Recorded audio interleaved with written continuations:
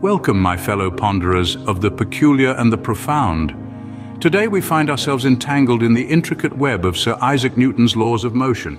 You know, those three laws that have been the bedrock of physics since the 17th century.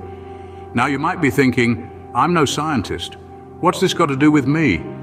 Well, let me tell you, these laws aren't just for the lab coat-wearing, beaker-toting folks. They're at play in our everyday lives. From the morning coffee that refuses to stay in your cup while you're running for the bus, to the way your shopping cart veers to the left no matter how much you try to steer it straight. Yes, my friends, Newton's laws are everywhere. And they're not just about apples falling from trees.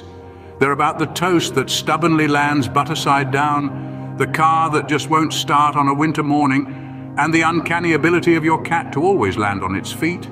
So, buckle up and put on your thinking caps. We're about to dive into the world of physics, where toast is not just breakfast, but a scientific experiment. Ever tried to get out of bed on a cold morning? That's inertia, Newton's first law in action. Now you might be thinking, what's this inertia you're talking about? Well, my friend, inertia is essentially the universe's way of saying, if it ain't broke, don't fix it. It's the tendency of objects to resist changes in their state of motion. Picture this. You're all cozied up in your bed, the temperature is just right, and your alarm goes off. You hit the snooze button once, twice, maybe even 3 times. Why? Because you're comfortable. You're in a state of rest and you want to stay that way. That's inertia. Or let's take a different scenario. You're driving down the highway, the wind in your hair, Bohemian Rhapsody blasting on the radio, when suddenly you see a red light up ahead. You slam on the brakes, but your car doesn't stop immediately. It wants to keep moving. That's inertia too. Inertia isn't just a physical phenomenon, though. It's a universal law that applies to everything, even our minds. Ever tried to switch off your brain after a long day of work, but found it running a marathon of thoughts instead? That's mental inertia. So inertia, in a nutshell, is the cosmic law of laziness. It's the reason why things at rest like to stay at rest, and things in motion like to stay in motion. It's why we find it hard to get up in the morning or stop our cars on a dime. So next time you can't get out of bed, blame Newton. He discovered inertia after all. Thank Newton for that. Oh, Isaac Newton. Not only a whiz with an apple, but also a genius when it comes to explaining why we can't just fling around heavy objects willy-nilly.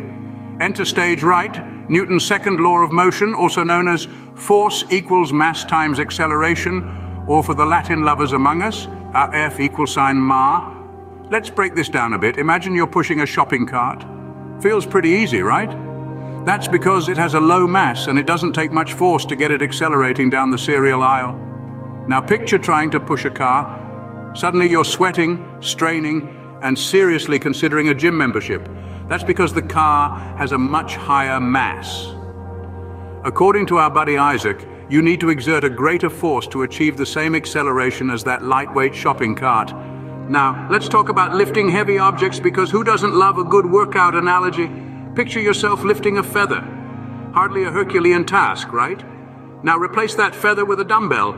Feeling the burn yet? That's Newton's second law in action again. The heavier the object, that's the mass. The more force you need to apply to lift it, that's the acceleration. So in a nutshell, the second law tells us that the force needed to move an object is directly proportional to the mass of the object and the acceleration we want to achieve. It's why pushing a boulder uphill feels like a Herculean task, while rolling a ball across the floor is a piece of cake.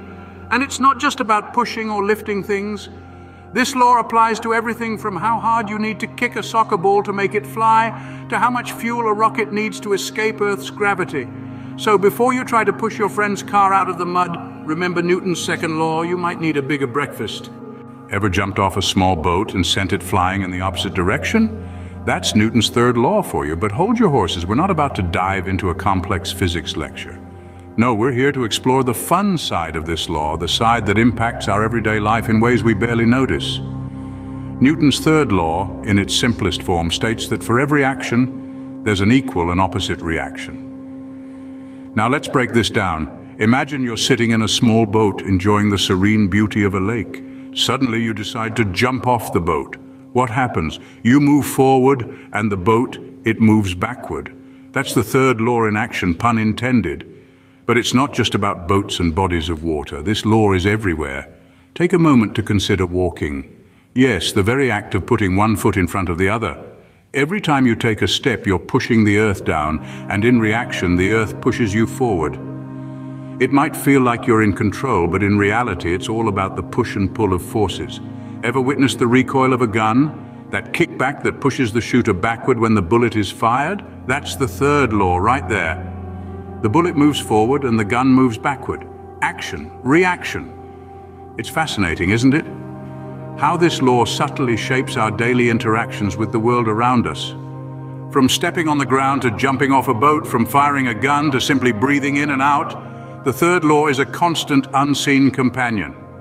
So the next time you jump off a boat and send it flying, don't blame yourself, blame Newton.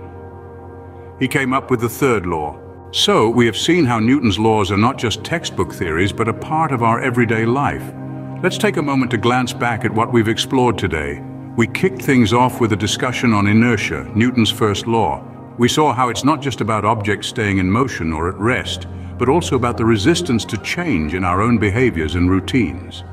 The Saturday principle showed us how a lazy weekend morning can easily turn into an entire day of relaxation unless an external force, say the prospect of a late fee on a library book, compels us to get up and get moving. Then we dove into the second law, the one that tells us that force equals mass times acceleration. Here we learned that the heavier an object or issue is, be it physically, mentally or emotionally, the more force it takes to change its state.